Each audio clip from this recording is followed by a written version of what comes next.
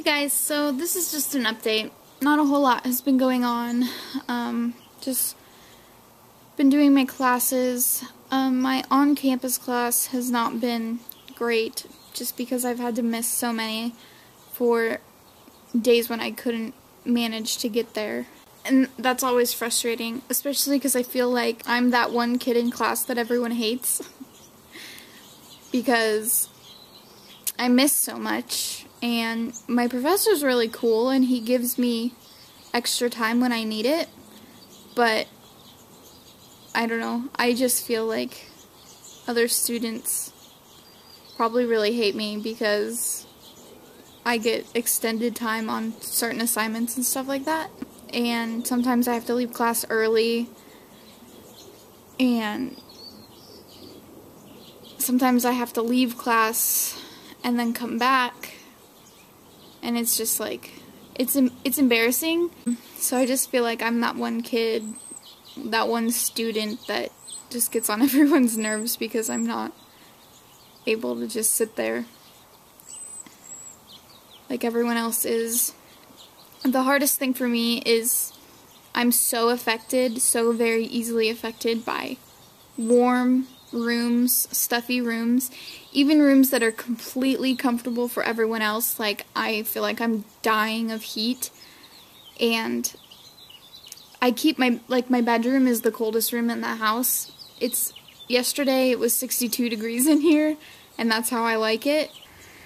Aside from school, I've just been keeping up with my treatment. I need to get some blood work done really soon to test for co-infections. Still dealing with my dizziness. The past couple of days I've been dealing with a lot of weakness. I woke up this morning and tried to walk to the kitchen to get breakfast, and by the time I got back to my room with my breakfast, I was ready to pass out. Like, I had to lie down, and it was really hard to eat anything, and I had to stay laying down for like 2 hours before I felt well enough to get up again. I don't know what that was. And so all day today I've been feeling just off.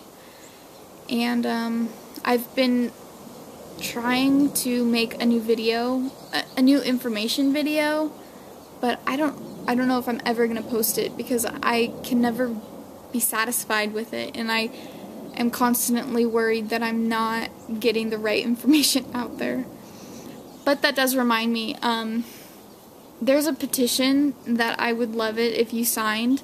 It's to help get the IDSA, the Infectious Disease Society of America, to re-evaluate the guidelines for Lyme disease. And this is really important. And the video that I've been trying to make explains why this is important, but getting the thoughts in my head to a finished final video project, product, or whatever I'm trying to say, is really difficult. So I don't know if the video is ever going to be finished. But I will put the link to the petition below. So if you're watching this, take like the 2 minutes that it takes and sign the petition. And you could help a lot of people, and that would be really cool. I would really, really, really appreciate that. Aside from that, I've just been doing a lot of reading and watching TV. And that's really about it. I wish things would change. I wish I would get better. I know it's only been a year, but still, I feel like I should be better. Better. More better than I am right now. So, oh well, until next time. Bye, guys. It's strange. And my cat's gonna come knock my camera over any minute. Larry, get out of here!